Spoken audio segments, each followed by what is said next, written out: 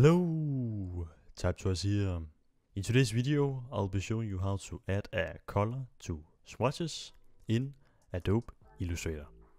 So without further ado, let's get right into it. As you can see, I created a new Illustrator document and I've created a shape right here with a red color.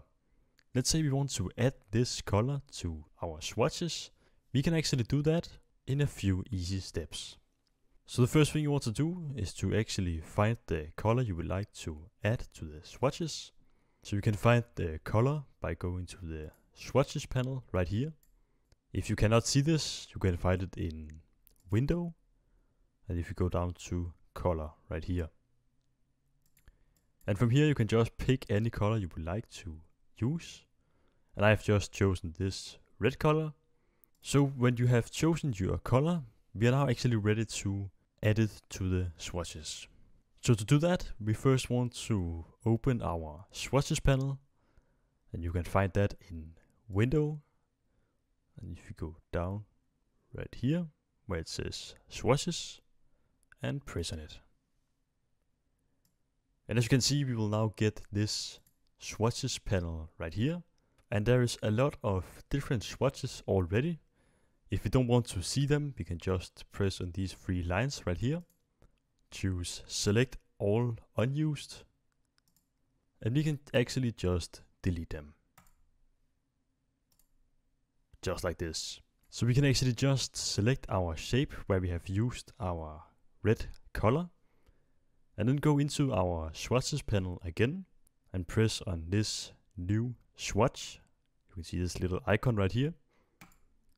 As you can see, this new swatch will now appear, and you can just set it to RGB or CMYK, whatever you would like to use, depending on what you're creating, and then just press OK. And as you can see, we have now our red swatch in our swatches panel. And if you try to create some new shapes right here with no fill and stroke, we can just create some shapes right here. If you then select both of the shapes and try to apply the new swatch we have just created, you can see that it is now the exact same color as we just saved. And the cool thing about using swatches is that we can always change the color one place instead of going through all of the different shapes and changing them individually.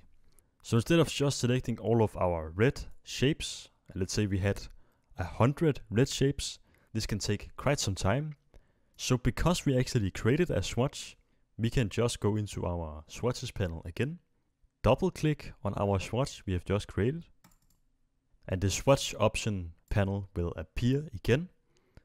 And from here we can actually just choose another color. Let's say we want a more yellow color, something like this. Make sure to turn on preview so we can see the changes. And if you press OK, and as you can see, we have now changed our swatch. So all of the shapes that we have been applying this swatch has now been changed. And if you want it back to the red color, we can just double click again. Change the color and press OK. And it is now back to where we started. So yeah, that is actually how to add a color to the swatches. Thank you so much for watching. I hope this video was helpful. Don't forget to subscribe and like the video. That was all for now. See you in the next one.